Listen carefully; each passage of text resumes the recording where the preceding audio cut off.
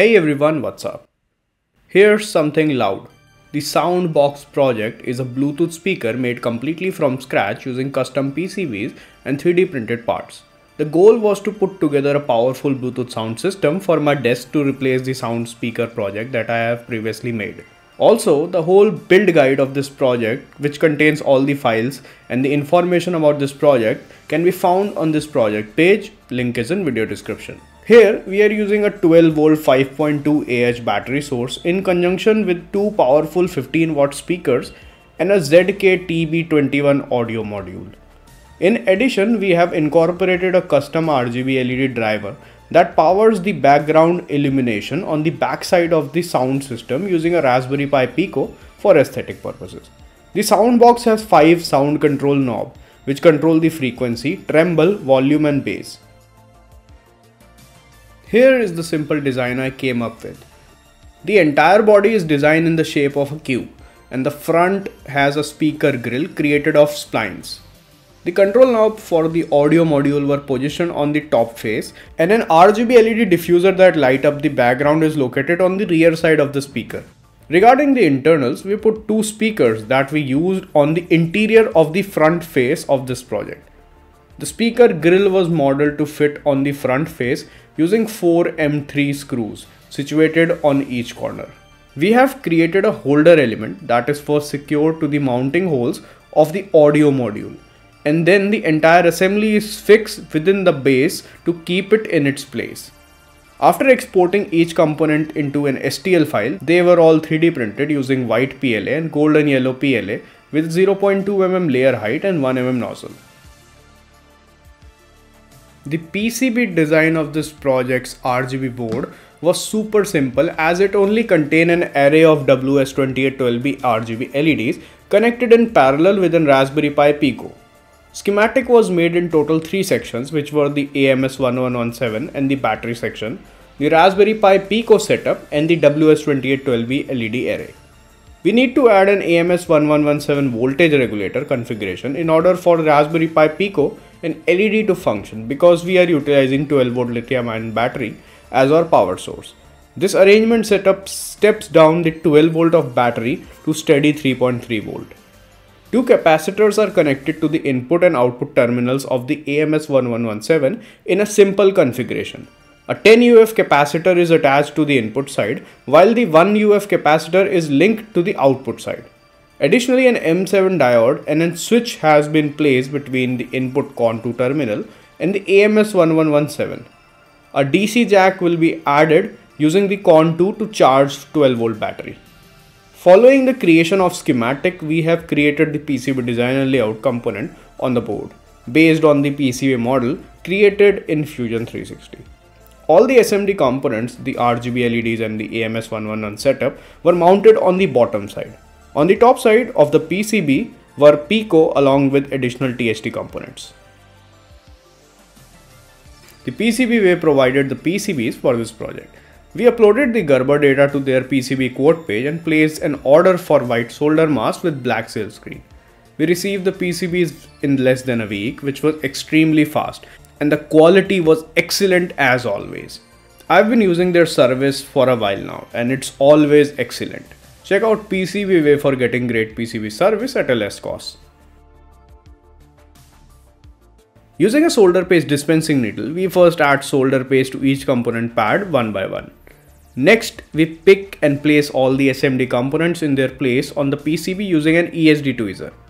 With extremely caution, we lifted the complete circuit board and place it on the SMT hot plate, which increases the PCB temperature to the point at which the solder paste melt, and all the components are connected to their pads.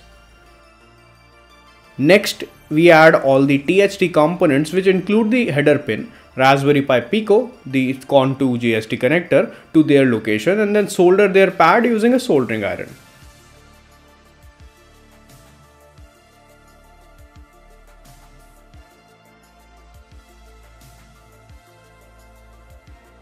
Here's the code which was used in this project and it can be downloaded from this project page.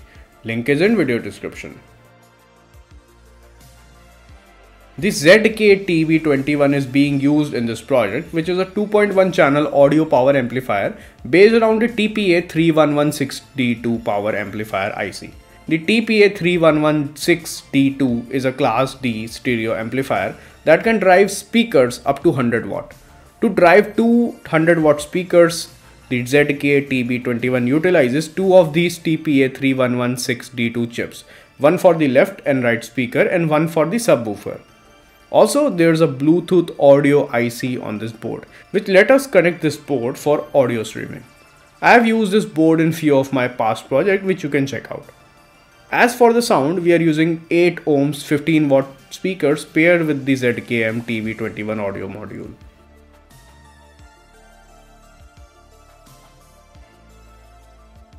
First, we assemble the speakers onto the main body, which was quite easy. We take two 15 watt speakers and install them inside the main base. 8 M2 screws were used to permanently fix the speaker after they were positioned inside the main base in their designated spot.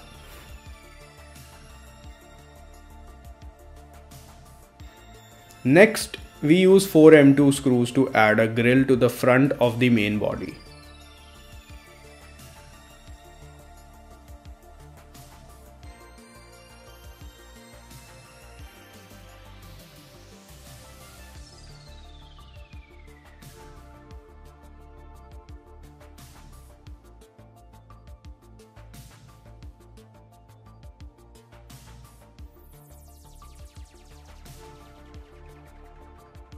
As explained earlier in the design process, we have modeled an audio module holder part that is mounted with the audio module, so the entire assembly can be placed inside the speaker body vertically. Next, we take the whole assembly and slide the audio module into the place.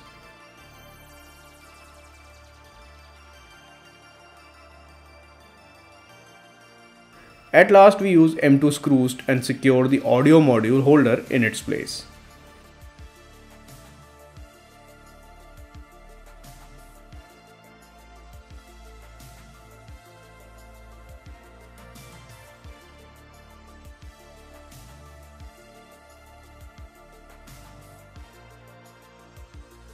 As for the wiring process, we connect the positive and negative terminal of both speakers with the audio module, left and right speaker connectors.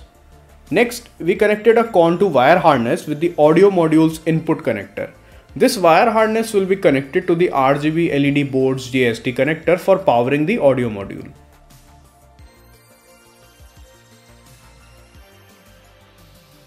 Before beginning the back lid assembly process, we gather all the remaining components, which included one DC barrel jack and two rocker switches.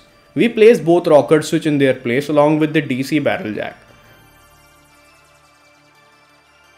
Subsequently, we set the RGB LED board in its designated spot after adding the diffuser, keeping the diffuser in between the PCB and the lid.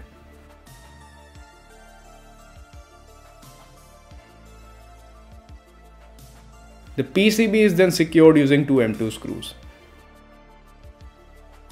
Next, we add both rocker switch wire harness on the contour of the RGB LED PCB.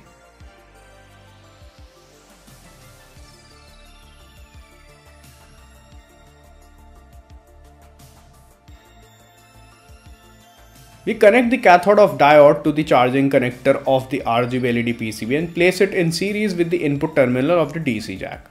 In order to serve as a charging indicator when the charger is plugged in, we additionally add LED to the input side of the DC barrel jack connector that is coupled with a 1K resistor. By passing a 12 volt input power supply through the DC barrel jack connector to test the setup, we can see the LED board is receiving power and the indicator LED lights up.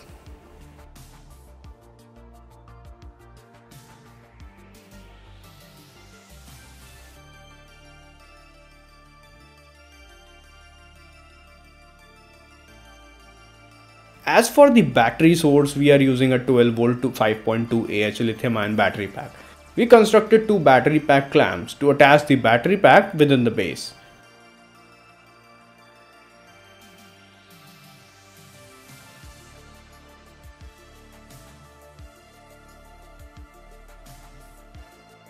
Four M2 screws are used to fasten the clamp with the base body, holding the battery pack in place.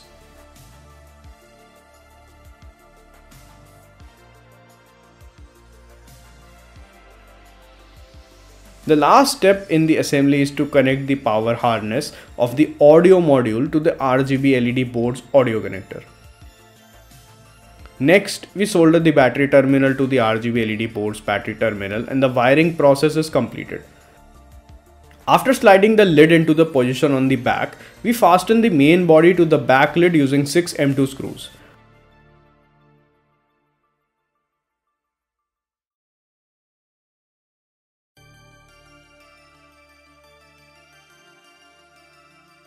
Lastly, we install the potentiometer knob that came with the audio module kit on them. Here is the end result of this simple build. A loud boxy sound system which looked like a cube. We tested the audio quality by pairing an iPad with this sound box by Bluetooth and play few songs.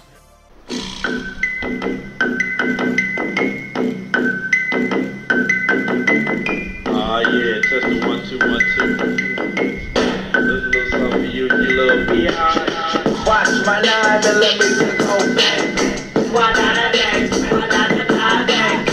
Watch my nine and let me just go bang.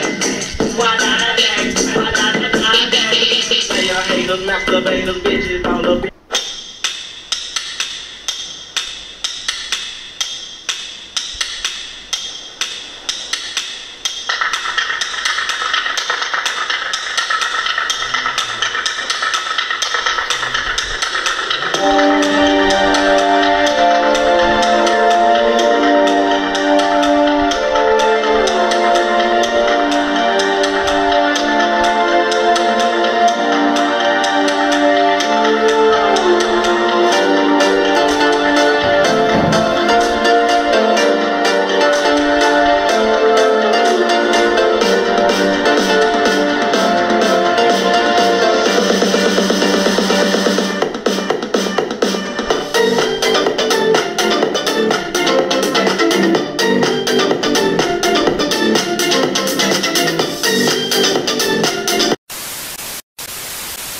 An intriguing addition to the speaker was the RGB LED that illuminate the background and plays Pacifica animation continuously. Overall, this project was complete success and required no further versions. I have included all the files in this project page which you can download and try to make one of your own. Leave a comment if you need any help regarding this project, and this is it for today, folks. Special thanks to PCBWay for supporting this project. You guys can check them out if you need great PCB service and stencil service for less cost and great quality. And I'll be back with a new project pretty soon. Peace out.